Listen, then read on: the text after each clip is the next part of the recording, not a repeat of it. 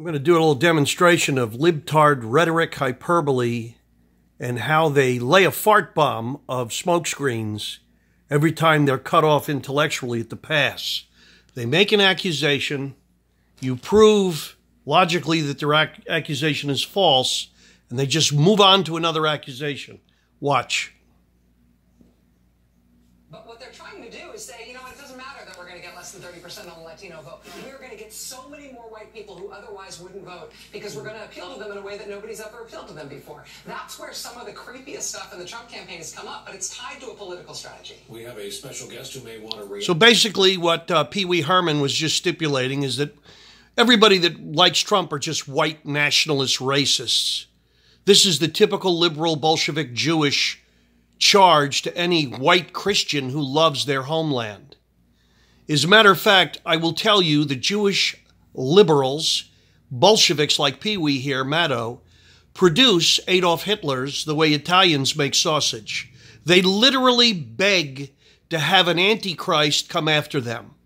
And they did this in Germany. They declared war on the German economy in 1932. People don't know this, that even Levi Strauss at R.H. Macy's was dumping German tableware and flatware into the Hudson River so as not to sell the material and give Germany any money when it was German-manufactured goods. So while Germans were eating out of the garbage cans in the Depression, brought on by a lot of New York bankers, and guess what? They weren't Episcopalians. They had the temerity, or shall I say, chutzpah, to declare war on Germany.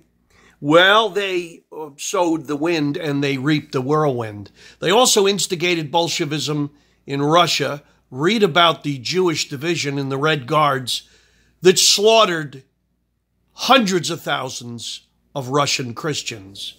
They don't tell you that in history class. Find it interesting. Back to all of this with Chris Matthews. Chris. Former Mayor Rudy Giuliani of New York is on. Mayor, thank you for coming on. You always come on when I ask, and I just love having you on to argue with. So let's start the argument. Here it comes, people. Seriously, I was talking to Rippendick. You were the guy that got reelected in New York, carrying the west side of New York as a Republican. So you know how to build a diverse coalition. You read Magaziner there by a lot in her home turf of liberal west side New York. So let's talk about building the Republican Party. Can you do it if you spot the other side?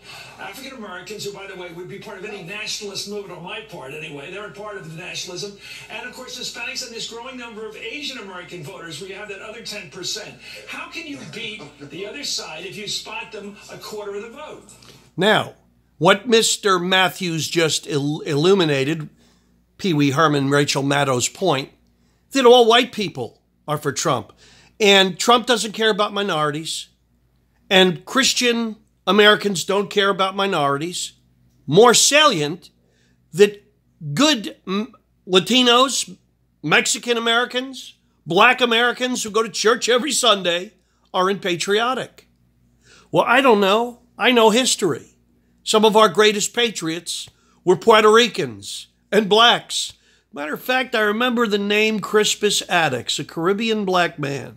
First man to die at the Boston Massacre, fighting the racist British. Isn't that interesting? But you see how the libtards try to co-opt this and make it seem like there isn't a patriotic, homeland-loving black or Hispanic in America? Watch Giuliani tear him up. Well, you can't. I mean, the simple fact is you can't. I won election the first time by 3%, and then I won the second time by 18. When I won by 18, I had 50% of the Hispanic vote and 19% of the black vote. And I worked really hard to get there. And I don't believe that your premise that the Trump campaign was designed to create some kind of white nationalist. I didn't say How that. often... I don't know. Somebody... My colleague did. So, Yeah, Pee Wee. I think Candidate who said that the first black president was an illegal immigrant, that he had snuck in here from Kenya. Then you had a guy who called all Mexican arrivals here, all people who came in the country, however they came in, as rapists and murderers. That was the starting conversation in this campaign. Trump never said all Mexicans were rapists and murderers. He said many of the illegal people coming through Mexico, the majority of which are probably Guatemalan, El Salvadorian, and Panamanians, happen to have a high percentage of illegal, murdering, gangster people. Henceforth the term illegal. If you disrespect the law about one thing, you're probably going to disrespect the laws about everything. Like they say about liars, Mr. Tingle-Leg Matthews. If you'll lie about one thing, you'll lie about everything. And that's why you loved Obama and Hillary, because they're better liars than you. Okay, but then all throughout the campaign for the last 4 or 5 months, I think in every speech, at least that I heard him give, or every one that I worked on with him, he talked about the African-American community, the Hispanic community, they're being left behind and wanting to use, I called them, he didn't call them that, Republican solutions for their problems, which is safety, a good job, and a good education, as opposed to rotting schools, tremendous crime, like a person shot every 2 hours in Chicago, and neighborhoods in which you're just not safe. And these are communities that have been controlled by Democrats for 30, 40, 50 years without the intervention of a Republican or independent mayor who was able to straighten them out. You just go compare Chicago and New York, and you get a perfect comparison between a city that had a Republican and then an independent mayor who straightened it out, and a city that is over 600 murders this year already, 8 last weekend. Well, that's a good point. Those are... Did your candidate and you yourself refer to Hillary Clinton as sick and almost dying most of the campaign, and that she ought to be in prison? See how he ran away from it? Well, that's a good point. In other words, checkmate, jackass. Eat this. He just shoved it right down your throat. Every place where libtards rule is Sodom and Gomorrah. And who's getting murdered? Minorities.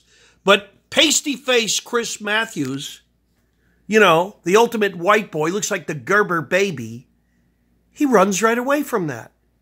They never pick up that gauntlet and say, you know, we really on the Democratic side ought to do something about it. No, they just want black people and Hispanics to vote for them and keep getting screwed. Stay on the Democrat libtard plantation. So he moves on to his next accusation. I mean, you can't claim to have run a clean campaign if you call your opponent death's door and belonging behind bars. That's a perfectly legitimate conclusion from the FBI's report that she violated the law. Gosh darn it, her maid was faxing out and sending out top secret material. I put people in jail for that. Okay. I mean, what's wrong with the health king? Do you believe Hillary Clinton's healthy enough to be president? She is getting away. Okay. He smacked her down. He smacked him down again on Hillary's illegality with her emails and servers and illegal handling of confidential top secret material. And now he starts with, he doesn't even let Giuliani finish. And again, he's already got another accusation about whether or not she's healthy or not. Like all of us in reality world haven't seen Hillary falling down on her head at regular intervals, and she needs to be assisted up and down stairs like she's a ruptured duck. A tremendous number of violations of federal law. There's a sailor who's sitting in jail right now who took 3 photographs of the submarine and sent it home to his mother. Okay, and when I was in the Justice Department, I used to sit there until 4 in the morning with top secret material.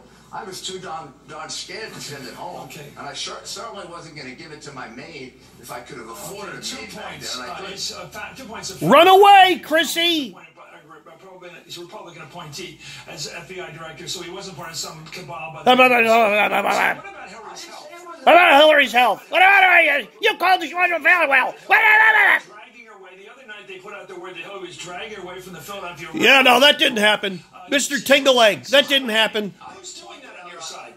Who's doing that? You're tripping Hillary. That was within 3 days of the day that Anyway, that's all we really need to hear. I just hope you guys appreciate these points as I still look back on the election results and laugh and understand the root of this. They just can't accept. Now, fast forward. This was before the election, this interview. Now, fast forward with all the economic numbers, higher black employment, higher Hispanic employment, higher female employment than any time in our history. But they still want to cling to the promises of the audacity of dope Obama and Hillary Clinton, who has pillaged, plundered, and raped every place she's gone. Little fat-ass Teletubby wrecking ball, go down to Haiti and ask a Haitian how much they stole. They'll tell you.